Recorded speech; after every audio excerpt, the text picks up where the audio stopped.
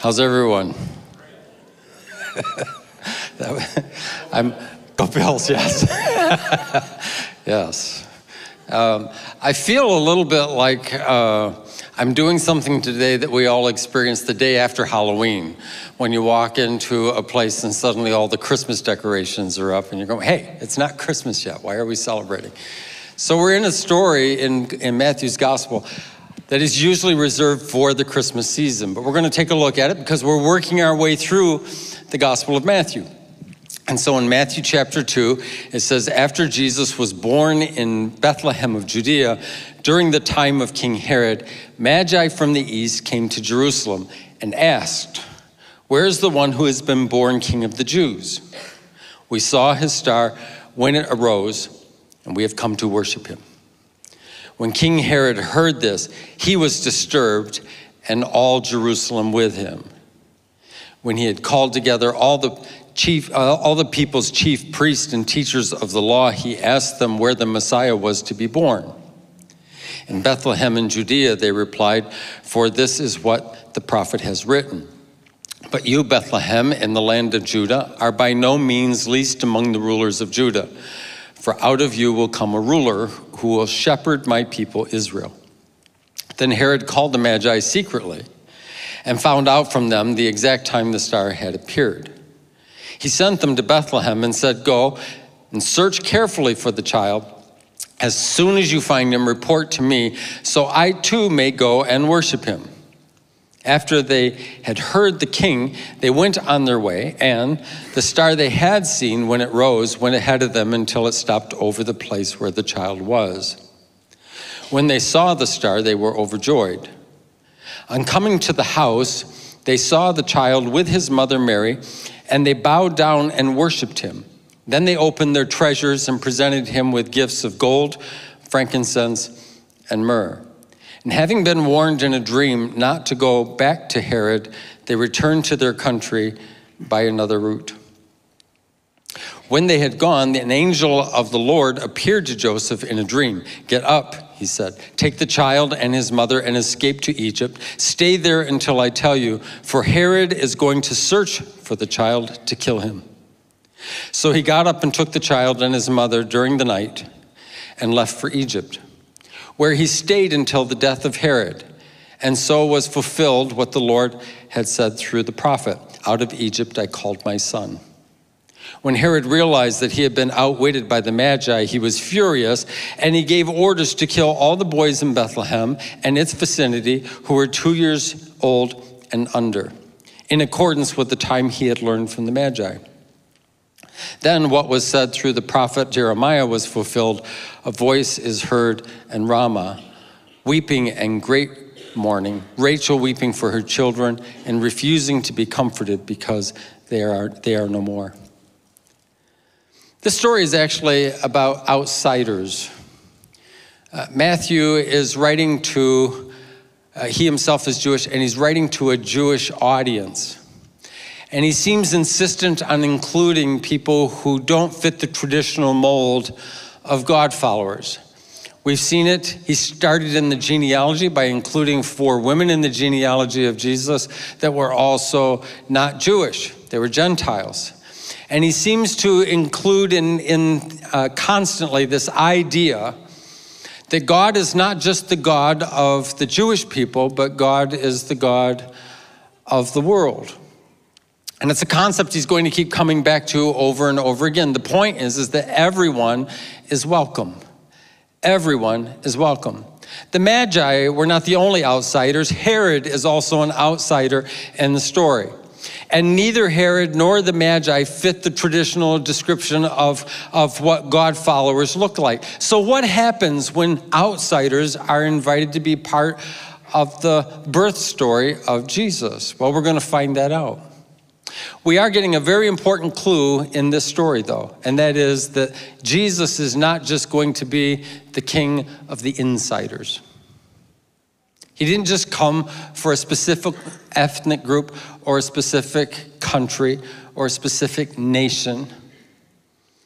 That he came to be the prince, the king of all the kings, the Lord of all the lords. He's come to bring peace and justice to the whole world. His mission has always been global. It started that way, and even in the last chapter of Matthew, you see Jesus telling his disciples, go into all the world and make disciples of every nation. His kingdom will be different. It will not be limited by lines on a map or by the language that people speak or the lineage you come from.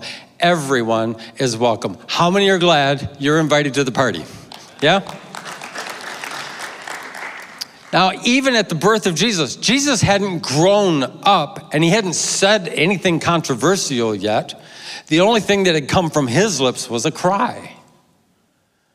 And yet he's already a threat to the power structures of the world. He's born into a land that is going through great tension. There's a lot of violence and there's a lot of fear. God did not wait until circumstances were optimal for him to show up. God's ability to do something is not determined by how well or how poorly things are going for us. In fact, in this chapter, there's 3 occasions. We read 2 of them. There's one more that's later in the chapter we didn't read. It's in verses 15, verses 17, and verses 23, where Matthew refers to a prophecy from the Old Testament being fulfilled. And he actually refers to multiple prophets in that. The point that he is making is that when things are at the darkest, God still fulfills his word. I want you to hear that. When things are at the darkest, God still fulfills his word. Whatever situation it is that you are facing currently is not able to neutralize what God has said, what God has promised, or his ability to keep it in your life. God keeps his promises no matter what. Now, the announcement of the birth of the new king causes some very different reactions in people. So we're going to take a look at that. How do people respond when they hear about Jesus? Well, some people are activated. The Magi were. They were aware of an ancient prophecy, probably from the book of Numbers, and I'll tell you a little bit more about that in a minute. But when they heard about something and they saw something that seemed to signal it, they were the kind of people who just didn't find it curious and interesting and then scroll to the next point of interest in their life. They just simply got up and headed on a trip to find out who would this king be. Some people are passive, and you see this in the religious leaders. They're aware of the scripture, they know where the Messiah is going to be born, but they actually don't move in that direction. It's one of the great temptations of spiritual life is once you've been in enough rooms like this and once you've heard enough messages from people like me and once you are familiar with scripture, you assume that there's nothing else to see for yourself.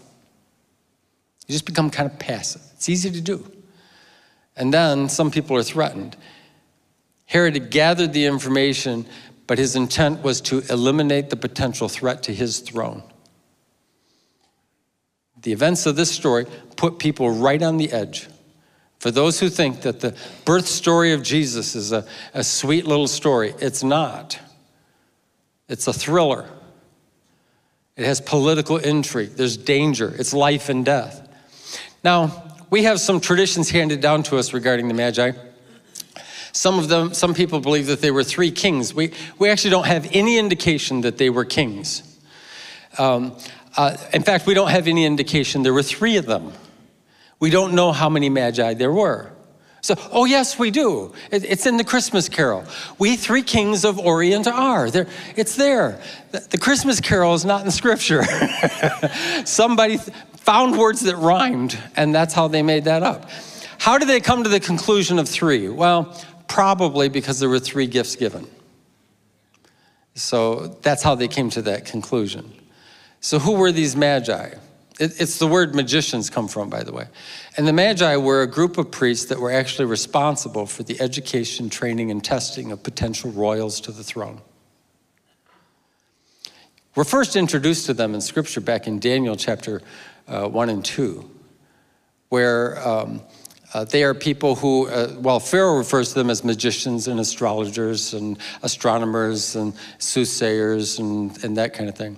And he had put a test before them. He'd had a dream he couldn't remember. Has anybody ever had that happen to you? Well, it's because you didn't remember.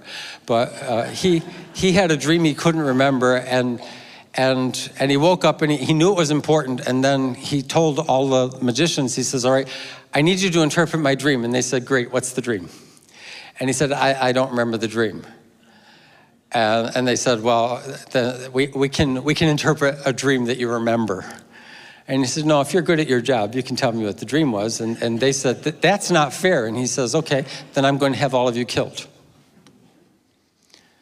And when Daniel heard about it, he asked that the king actually give him some time. And so he prayed and God showed him the dream. And one of the things that Daniel asked of the king is that he would not kill all of the magicians, all the magi. And so in a very real way, they owed their life to him. He had a huge influence in their lives. But they would train royals, and they would train them in many areas of life, math, science, all these things. And when the person had passed the test, they were the ones who would place the crown on the head. In fact, you could, in a very real way, say they were king makers. You can see why Herod would be very troubled. Why King Herod would be very troubled that king makers just showed up in his town. So he's very upset. He's worried about their influence. He's worried about what people will think of this.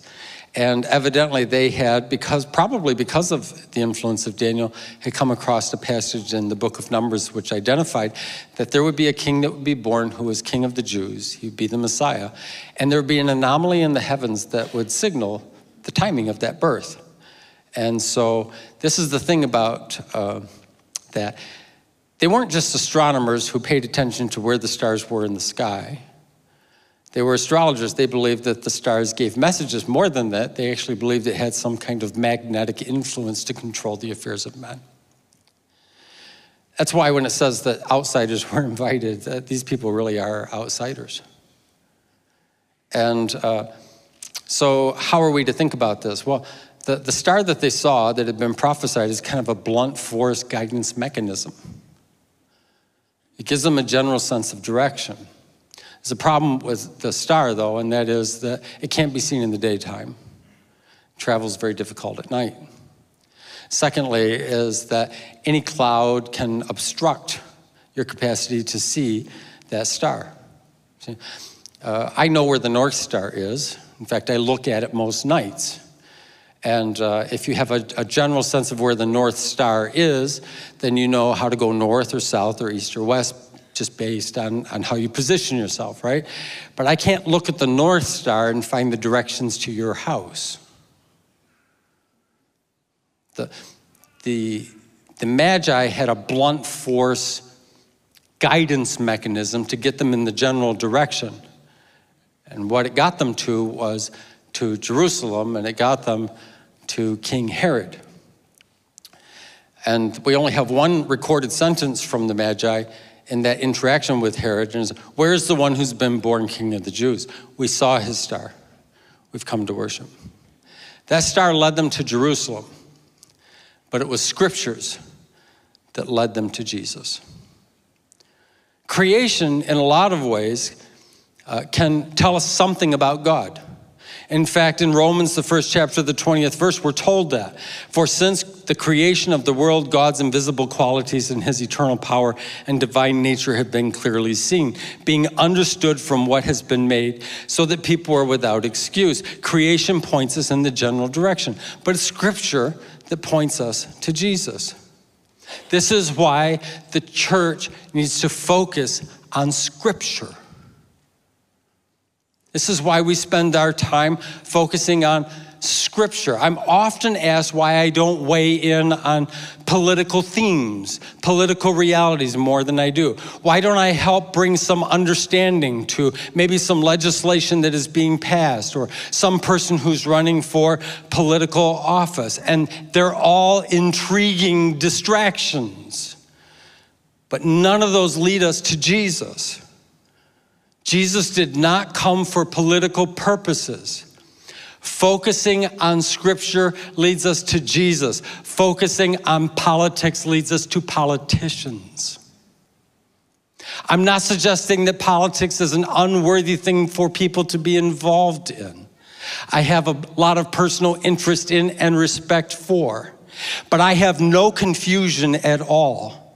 No one elected to an office and no law that is passed is ever going to make an eternal difference in anyone's life. There's only one person that can make an eternal difference in anyone's life, and that is Jesus. That's a good place for an applause. What do you think? Yeah? I think so. When we follow politics and we're intrigued by these things, then we're interested in power centers. And we look to places like DC and Beijing, and we look to places like New Delhi, and we look to places like Tel Aviv, and we look to places like Paris, and we look to places like Madrid, and we look to places, all the capital cities of the world. And that's interesting, and it's intriguing, and powerful people live there. But we focus our time and attention on Scripture, because Scripture is what leads us to Jesus. And Jesus is not just the king of a country, he's king of all the kings, and he's Lord of all the lords. Amen? So when they get there, they fell down and they worshiped him. Now this is interesting.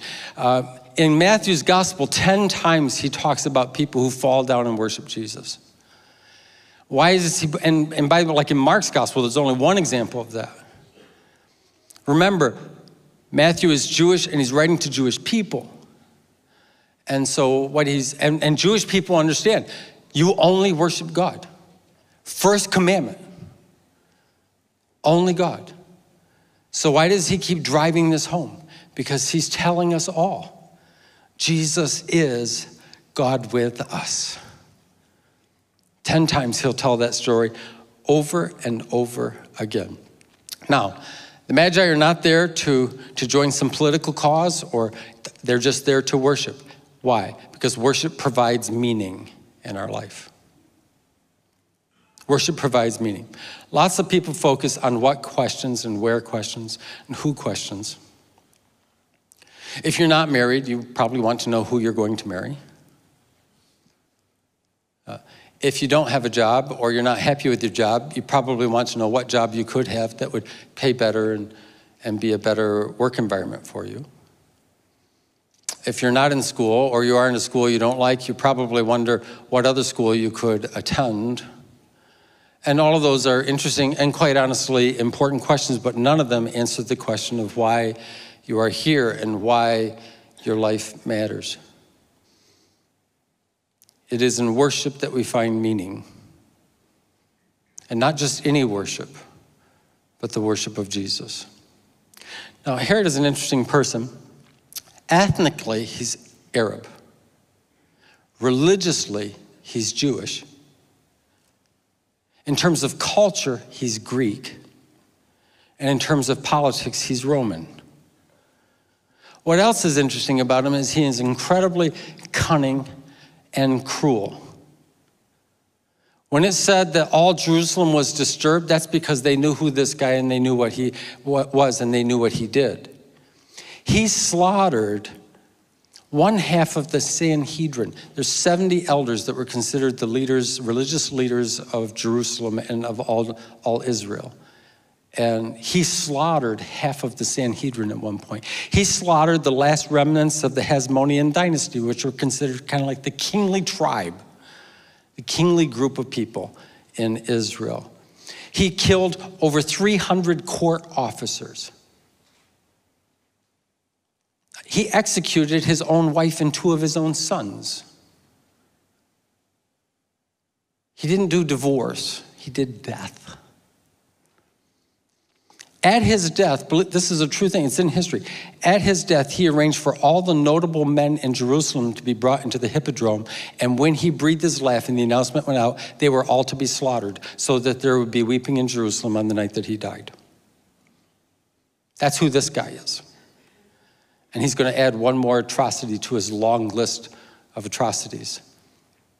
And that is, he's going to give a command, an edict, that any male child under 2 years old in Bethlehem will die.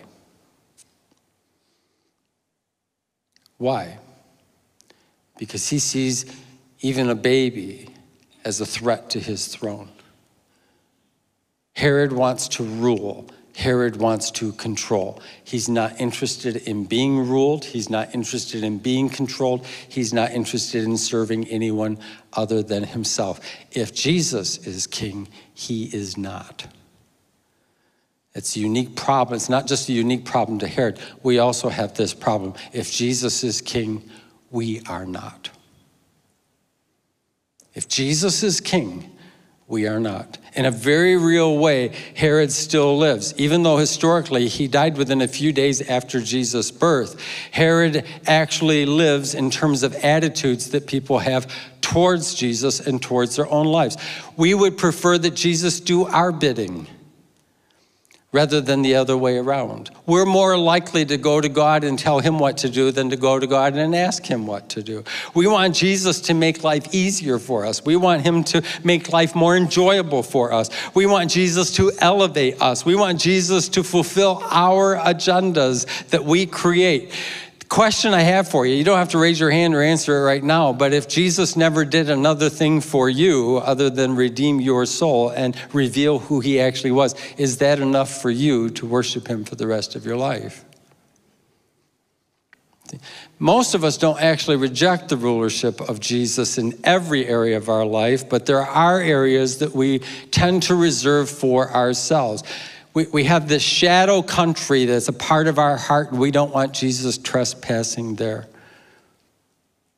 It can happen, it's different areas for different people. Sometimes it's different areas in different seasons, but we all have trouble allowing Jesus to be the ruler of every area of our heart.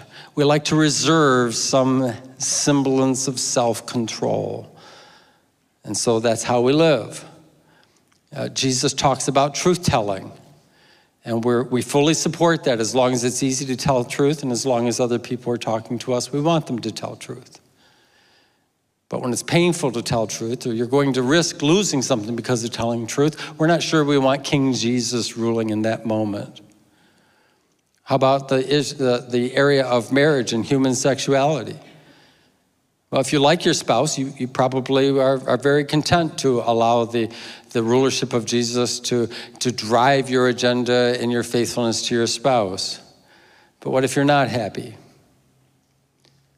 What if the marriage is going through a difficult season? What if you're not yet married? See, we have these areas where, well, I like Jesus when he's doing that. I don't want him involved in here. How about the teaching of generosity? Jesus talks a lot about how we interact with money. So we're very happy with the teaching of Jesus on generosity when we're on the receiving end, a little bit harder when we're on the giving end. See, the attitude of Herod is alive and well. Herod had an opportunity. When the Magi asked their questions, he asked for the religious leader to search the scriptures. Where would this child be born? He was given information. Here's the thing, is in case you're not convinced that the spirit of Herod still lives in the hearts and minds of any of us, I think the cross proves it. Here was a man who only healed, he only loved, he only served, and yet he was put to death. He raised no army. He challenged no political powers. He didn't deny faith. He didn't abstain from worship. And yet both political and religious leaders colluded together for the purpose of eliminating his life. Both outsider Magi and outsider Herod were given gracious invitations to worship God. And Herod said, I want the information so I can go and worship, but that's not what he intended. Worship changes us. That's what's true. When the Magi found Christ, they fell down and they worshiped him. They gave him precious gifts. There's an interesting phrase that is used. It says they went home a different way. That's what happens when you worship. You go home a different way. Their specific thing was that they were given a warning in a dream not to return back to Herod and then go home, but to go home a different way. What's happening? The people who used to look to the stars to make their decisions are now looking to the Savior to make their decisions, and God warned them in a dream. Recalculating a route back home in the ancient world was not an easy thing to do. It was quite dangerous. But a new king was now calling the shots. If we worship our job, if we worship our money, if we worship our positions, if we worship our family, then we will be changed too, but not in a way that we like. And we will add pressure to every single one of those things that none of them can hold up to. Only one being in all the universe can withstand the pressure of being God to us, and that is the true and the living God. Everything else crumbles under that weight. So Herod is furious. He realized the Magi were not coming back, and he ordered one of the most horrific events in human history, the slaughter of children. Thankfully, Bethlehem was a small town. If this order had been given in Jerusalem, we have no idea how many children could have been killed. I'm not suggesting that a smaller number makes it any easier for any of the children or their families. Some Bible historians think as few as maybe 10 or 12, but it's a huge atrocity. And this is another reference in Scripture that there was going to be a slaughter of the innocents. That is how Herod would want to take control once again.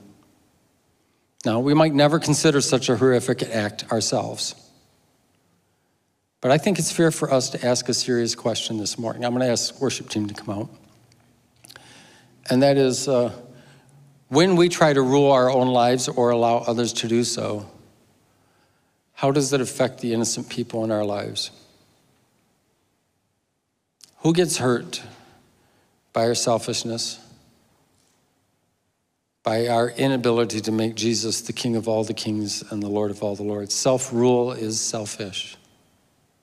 I know that's not popular in our culture. But quite honestly, our culture is not working very well right now. I think it's fair to at least question some of the ground rules that our culture lives by. Jesus was born for all, including the Magi and the Herods, and he would die for all. Now, it's tempting in this story to focus on the Magi and Herod. But what I would rather you focus on is Jesus. Do you accept him?